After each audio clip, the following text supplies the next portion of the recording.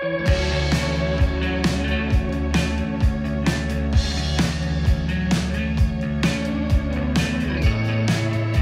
I'm Terry Plowman, publisher of Delaware Beach Life, here along the canal at the Lewis Harbor, a bustling hub of activity in this historically maritime town.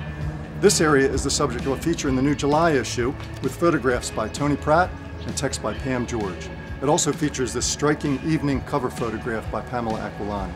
There's always a lot going on here, so check out the story and stop by sometime.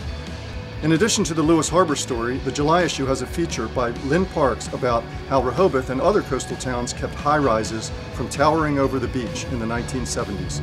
Few people know about that important and difficult battle, which benefits us to this day. You'll also find a story by Bill Newcott with photographs by Carolyn Watson called The Disney Next Door, about places like Funland that have something in common with that famed Florida tourist destination.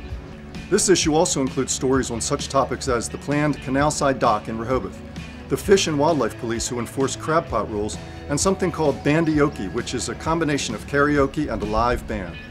And you'll learn about Henry Horsey, who advocated for protective beach dunes, and find out about Rehoboth in Bloom, a new beautification effort.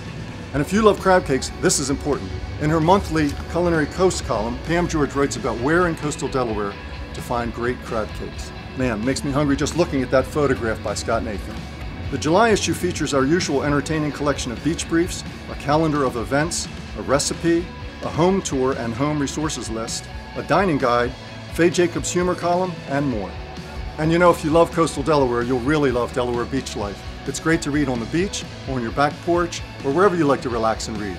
And you know, if you subscribe, you never miss an issue, and you save money, and you support a local magazine. So come on, visit DelawareBeachLife.com where you can learn more. Thanks for checking it out.